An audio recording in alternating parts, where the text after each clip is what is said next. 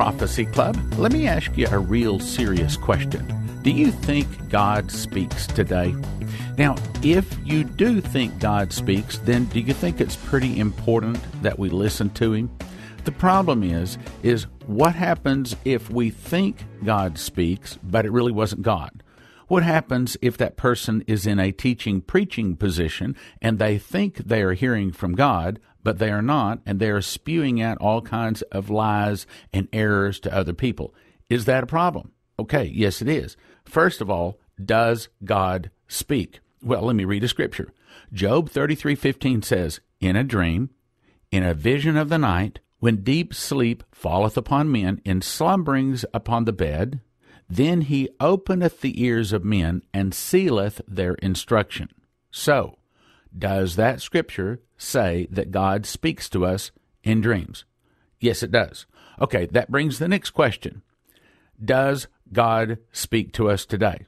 Now, there are a lot of ministers, and there's a lot of ministries, some of them even teaching Bible prophecy, and they have nothing to do with anything outside of in and amen. Those are the first and the last words of the Bible, okay? They have nothing to do with anything outside the Bible. Is that right? And why do they do that? Well, I personally, and I believe I'm going to show you the scripture in just a minute, I don't think that's right. I think that we do need to listen to what God is saying today. And the reason is because if we only take the Bible, then we're everything that God is speaking is at least 2,000 years old. So is it right that we only listen to what God said 2,000 years ago? Listen to this scripture. Amos 3:7 says, "Surely the Lord God will do nothing, but He revealeth His secret unto His servants the prophets." Now that tells us, before God does anything, He is going to tell His closest servants, the prophets. Okay, now that brings the next big question. How do we know when God really spoke? How do we know that was God and not pizza? How do we know that that was not just some person speaking because he wants to impress people? He wants to get more donations. He wants to have a large ministry. Okay, and by the way, that's one of the reasons you can tell that's not my objective, is because I frequently say things that offend people. Anyone that's trying to build their own name for their own glory, for their own ministry, to get more donations, would never do that. Okay, not in their right mind, they would not do that. But if they are trying to please God, trying to bring the truth, regardless of what people like or don't like, then of course, sometimes that happens. Now, here's the test. Here's the test that we all have to follow to see if God really spoke. It's found in Deuteronomy 18:21. And it says, "And if thou shalt say in thine heart, how shall we know the word which the Lord hath not spoken? When a prophet speaketh in the name of the Lord, if the thing follow not, nor come to pass, that is the thing which the Lord hath not spoken. But the prophet has spoken it presumptuously. Thou shalt not be afraid of him." In other words, when the prophet has spoken and has been accurate in the past, you should be afraid of them. You should listen, because it is God Almighty speaking through them. And there's other scriptures I won't go into right now that gives some really harsh penalties for those prophets that speak when God did not speak to them. I might also add, there's some also really harsh penalties when the prophet did speak, but the people did not fear what was spoken. They did not listen. They did not heed it. Okay, so that brings us to one real big solid fact. God is speaking today, and you should be concerned for the minister or the ministry that does not believe God is speaking today. 2, but you have to follow the ministry that can bring you the accuracy. Now, I'd love to be able to tell you that we have some kind of a golden test here at the Prophecy Club, and we have never, ever, ever spoken anything that wasn't exactly correct, and never had a guest on that was not exactly correct. I pray for that. But we live in the real world. So there are mistakes made. We try to avoid them, and that's what you have to do too. We try to avoid them. We try earnestly to seek after the truth, knowing that finding the truth is not exactly as easy as one would think. Now, with that in mind, let me explain to you about the DVD. This particular DVD was just recently made by Prophet Leslie. Okay, so who's Prophet Leslie? Here are some of the reasons why you listen to her. You see, if that racehorse has won 5 races in a row, then you can probably be pretty comfortable he's going to win the next one. If that golfer has got 5 hole-in-ones in a row, you can probably be pretty comfortable he's going to do good on the next shot too. Same thing with the prophet.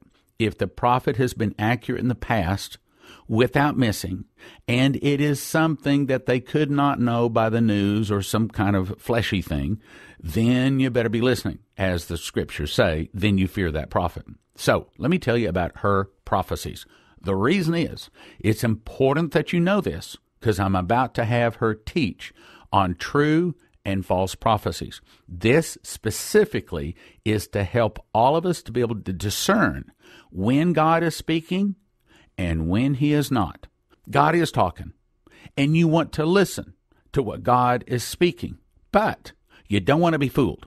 Let me tell you about some of the prophecies fulfilled through Leslie. Now, this is not glorifying Leslie, okay? This is simply glorifying the Lord that has spoken to her. 1. Station. Now, I'm just going, there's 13 of these, okay? And there's a story behind every one of them. I'm not going through all the stories. I'm just going to read all 13 of these off just quickly. A TV station manager would be removed, and the station would be sold within 3 months. That happened. 2. Arafat would die in the hospital. True. 2 years later, he died. 3. Kathleen Sebelius would be elected as the next governor of Kansas. Fulfilled. The Prophecy Club van tires needed replaced or they would blow out. Fulfilled. Great story. I'll skip it. Minister's car would die and should not be taken on the road. Fulfilled. She warned of meeting rooms being canceled on a Prophecy Club tour. Fulfilled. She prophesied Sean Johnson, my son, would be married by the end of 2001. At the time, he wasn't even dating anyone. Fulfilled. Mildew would hit the crops in Stockton, California. Fulfilled. A flood would hit El Paso. 12 months later, flood hit El Paso. Fulfilled. Congregation member's baby would be red-headed and a boy. Fulfilled. Woman would have a cesarean baby, and it would have been stillborn had she not warned her. Fulfilled. President Obama will travel the globe making promises to leaders. Fulfilled. And there's more. I think I've covered enough. I mean, I could spend a couple of broadcasts just telling about these. The main thing you need to know, since she is about to tell you some really important things to watch out for in ministries, and some things to be able to tell you to be able to recognize when God is speaking and when he is not speaking, you need to know that she has been, and the prophecies through her have been accurate. Now, on this particular DVD, we have removed the names of those ministries that on the DVD she mentions by name. So if it is important for you to know the name of the ministry to avoid, then you got to get the DVD, because out of respect, we're not going to put those names on the air. So now let's go listen to Prophet Leslie Johnson speaking on true and false prophecies. Thank you so much to the Prophecy Club. This is a talk that I have been wanting to do for so long. So I'm so blessed to be able to have this honor to go ahead and bring this message. Right now, in our nation especially, we have a lot of people out there that call themselves prophets, and they have no business calling themselves prophets. And I want to help the body of Christ to know when there's a true prophet and a false prophet, or a true false prophecy or a false prophecy. So I want you to tune in your ears. I want you to tune in to God and start getting out of the mess that we're in, listening to the wind blow to and fro and gathering all the information from all kinds of wild doctrines out there that are not true. In the Scriptures, it tells us in Revelation 2:29 that he that hath an ear, let him hear what the Spirit saith unto the churches. That's you, body of Christ. You are part of the church. And you're supposed to hear what the Spirit of the Lord is saying. But I want to go a step further. I want you to be obedient to what the Lord says. And I hope that everyone's heart here is not only to hear, but then be obedient and then do what He tells you to do. Amen? Let's see how we can recognize God speaking, because that's where it starts. You got to know when it's a true word of God and when it's not. How do you recognize the anointing when it's true and when it's not? All these things I will cover. Revelation 2:7 again, it says, He that hath an ear, let him hear what the Spirit saith unto the churches. To him that overcometh will I give to eat of the tree of life, which is in the midst of the paradise of God. This is a promise that God will give you if you'll hear what the Spirit of the Lord is saying to you. You'll be an overcomer and you get to eat of the tree of life. This is a blessing that comes from God. Amen? This is what you want. All the blessings of the Lord. There's enough things that are going on in the world that we don't like, so let's get some of the blessings that God has for us. Revelation 2:11 says, He that hath an ear, let him hear what the Spirit saith unto the churches. He that overcometh shall not be hurt of the second death. Amen and hallelujah on that one. We want to have eternal life, and we want to know what the Spirit of the Lord is saying. We want to be guided into all truths. We also want to know if He says to get out of Dodge, we want to get out of Dodge. Amen? So in verse 17 it says, He that hath an ear, let him hear what the Spirit saith unto the churches. To him that overcometh will I give to eat of the hidden manna, and will give him a white stone, and in the stone a new name written. You will have a new name that is written that God gives you. This is an exciting thing, but you've got to listen to what the Spirit of the Lord says and be obedient what the Spirit of the Lord says. Also, He says to eat of the hidden manna. What is the hidden manna? You know, I think that's having a revelation from God. That's what I really do. When you eat of the Word, but also you eat further than just what you're reading, you have a revelation from the Lord. And that's what we should strive for, is to get deeper into the things of the Holy Spirit. Now, prophets, the question is, are they needed today? Because there's many out there that are saying that they are not. So we're going to talk about what you think about whether they should be considered to be prophets, be of importance in our churches today. They are one of the fivefold ministers. In Ephesians 2:20 it says, And are built upon the foundation of the apostles and prophets, Jesus Christ Himself being the chief cornerstone. So right there, the churches, it says very clearly that it's built upon the foundation. So if it's built upon the foundation, then we're supposed to have the apostles and the prophets in the church. Ephesians 3:5 says, Which in other ages was not made known unto the sons of men, as it is now revealed unto the holy apostles and prophets by the Spirit. So when you have the apostles and the prophets that are in the church, things are going to be revealed to them. The apostles are more the overseers. That's what it is. The prophet is one that's pointing the finger, guiding and directing you the places to go. The direction that the wind is blowing and say, go this way. Or bringing you correction in God's love, because God chastens those He loves, right? But sometimes we just don't know what sin is. That sounds really crazy, but I wrote a book called The Crown of Glory, and how do you get the crowns of God, you know, spiritually, and also when you get to heaven, you've got to know what sin is.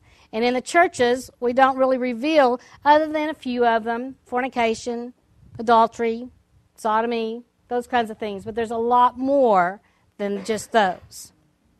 Again, some believe that the Lord no longer has need of prophets.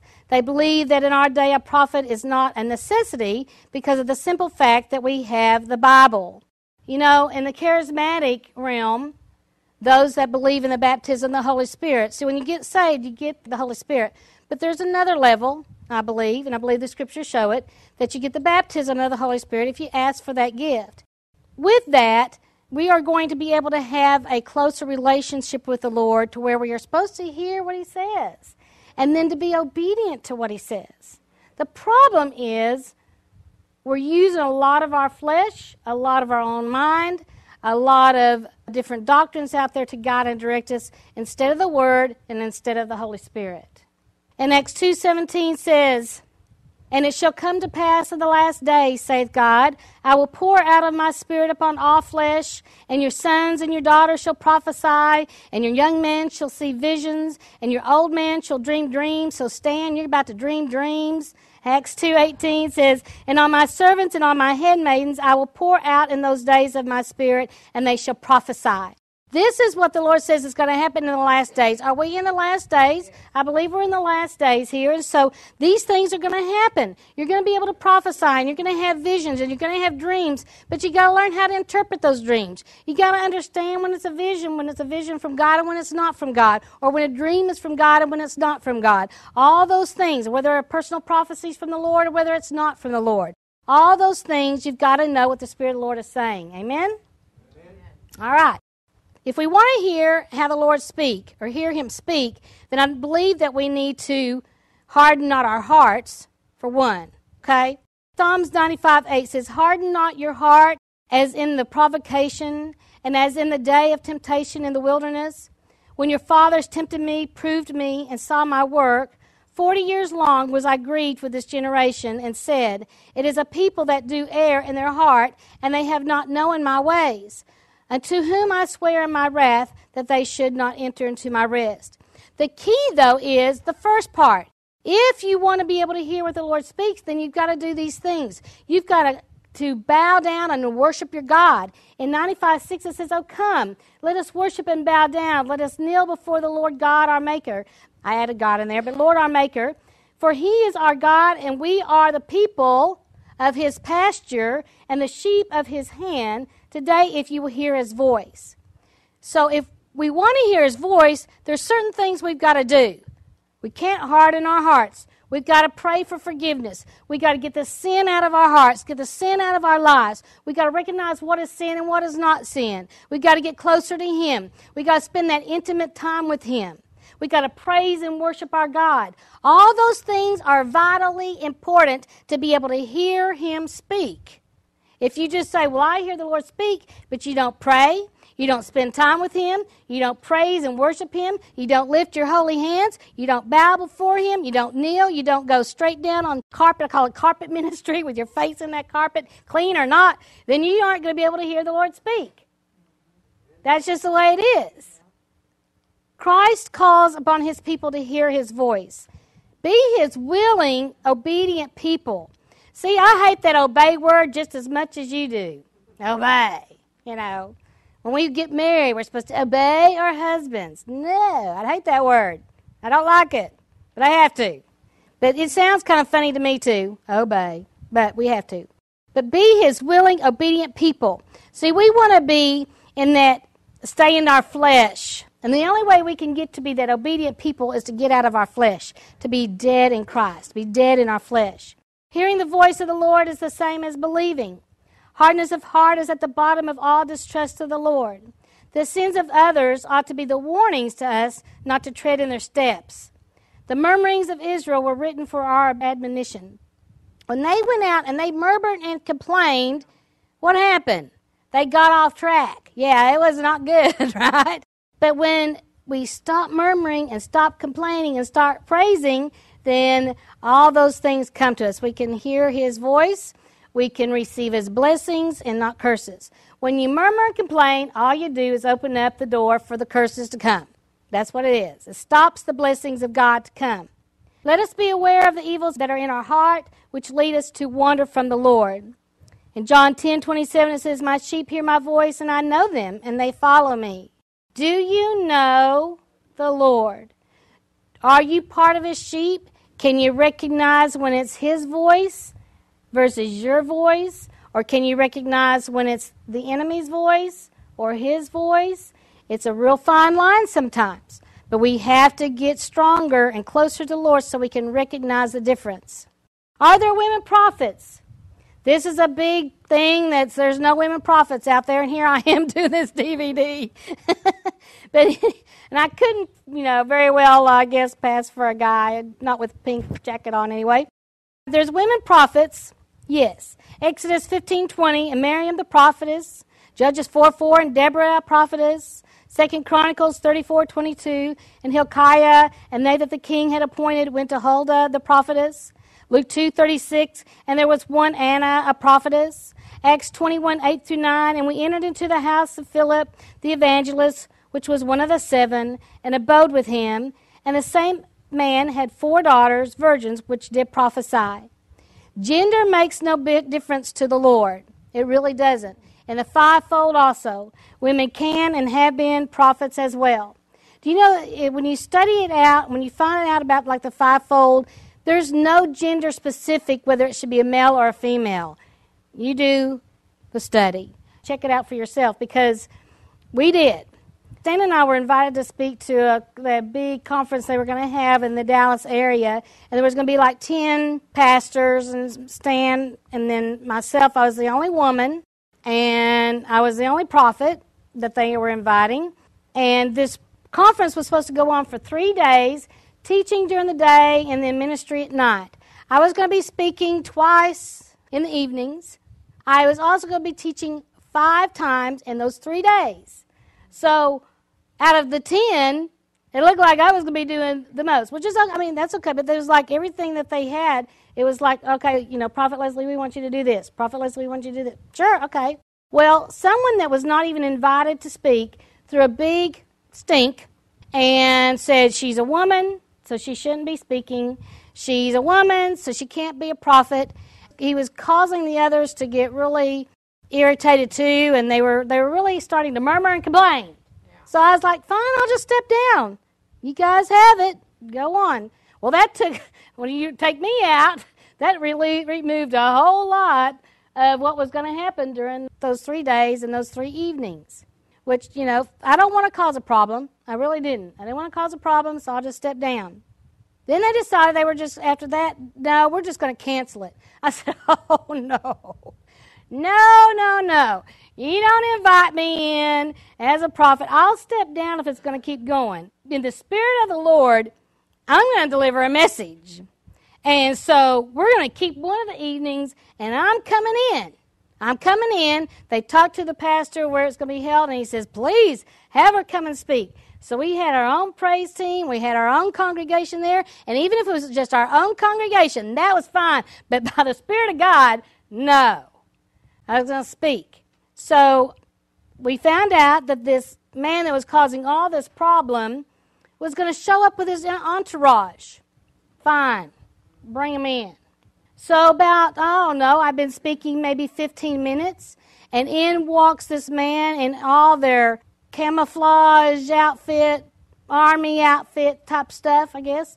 And they marched in big, goodness gracious. In the flesh, I would have been scared. But I was by then 10'2" in the spirit, so I don't care. So, come on in, boys. Come on, sit down and listen. That's what I wanted to say to them. Come on in and sit down.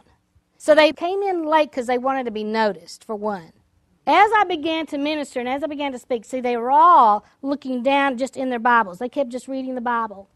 And before long, their leader kept doing this. The rest of them closed their books, and they began to have ears to hear. You get me? What the Spirit of the Lord was saying. That's what they did. At the end, that pastor left, and he was trying to get his little entourage to go with him. They stayed, and they stayed for ministry. This church that night had a slew of homosexuals in it. They were trying to minister to them. Before long, they were sending them in to the meeting. We had more that came out of homosexuality that night than I have in all my 20-plus years of ministry. And I know many of them got healed, set, and delivered. They were serious. So I tell you, when you have the Spirit of the Lord, when they have ears to hear what the Spirit of the Lord is saying, they're free. They'll get free. That minister, his whole church went kaput. No longer in business today. No one kept following him. It shut him down. Point is that God doesn't see me as a woman. And I don't want, when I'm delivering a message, for you to see me as a woman. I want you to see me as a deliverer of the Word of God. Now, prophecy. What are some of the definitions that we're going to talk about today? Prophecy is a discourse or a speech coming from the divine inspiration and declaring the purposes of God. A prophet is moved by the Spirit of God, used as the spokesperson for God, declaring what they have received by inspiration, especially concerning future events.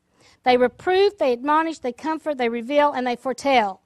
Prophecy is spoken ahead of time what God plans to do. Now, there's certain types of ministries.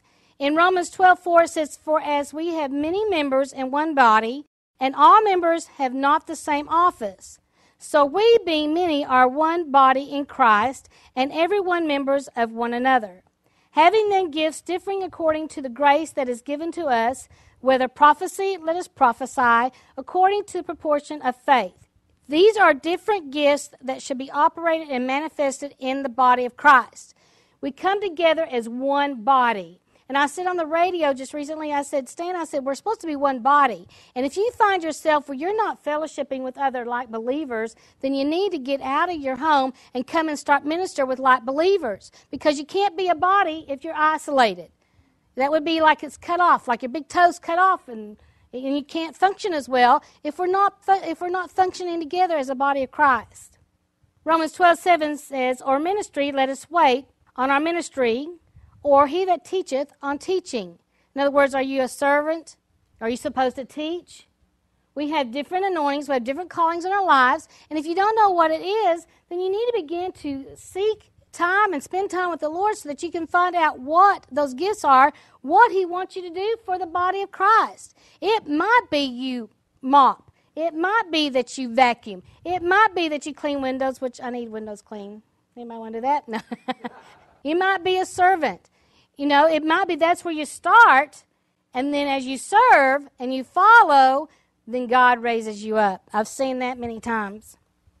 Romans 12:8 says, "Or he that exhorteth on exhortation, he that giveth, let him do it with simplicity.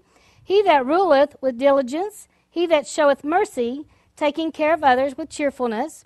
In other words, every senior member of the body of Christ is called to function and operate in this body ministry. Ephesians 4:11 says, "And he gave some apostles, and some prophets, and some evangelists, and some pastors and teachers." 4:12 says, "For the perfecting of the saints, for the work of the ministry, for the edifying of the body of Christ." These are the governing body of the church. They're the church leadership.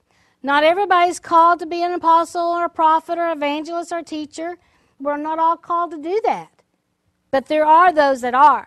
I'm going to interrupt the broadcast right there, and I'm going to encourage you to grab your cell phone right now so you can get this. Here's what we're going to do. We're going to give you basically 3 DVDs. And here's the way it works. You're going to get 5 discs, 4 titles valued at $130, all for a gift of just $35. You can't even get them that cheap at Walmart. They are Dreams and Visions from God, double DVD, and it's explaining all of the dreams and visions that Prophet Leslie has been given, including the very famous AirFat in the hospital, where she was given the headlines to the fall of America. You've heard me talk about them, like AirFat will go into the hospital, Omer ushers in Palestinian state, oil will be discovered in Israel, and more. The second one is what it takes to be a prophet. Now, this is going to help you if you have a prophetic gifting to develop it, to know if you're a prophet, and it'll help you to be able to spot true and false prophecies. But even better is the DVD you've been listening to. We're including it, True and False Prophecies, How to Recognize When God is Speaking. Then the fourth one is Angels at Work. This is many different examples through the life of Prophet Leslie where God has spoken to her. Angels have come to her in the night in various ways to speak to her, guide her, direct her, protect her and our family. And I think you'll be very inspired by getting these 5 discs, 4 titles, valued at $130 for just a gift of $35. It's called the Prophet Leslie Gift Offer. You can get it at prophecyclub.com, or you can call 785-266-1112. The Prophet Leslie Gift Offer at prophecyclub.com or 785-266-1112. Thank you for listening. Thank you for your prayers, and thank you for your gifts of support. God bless.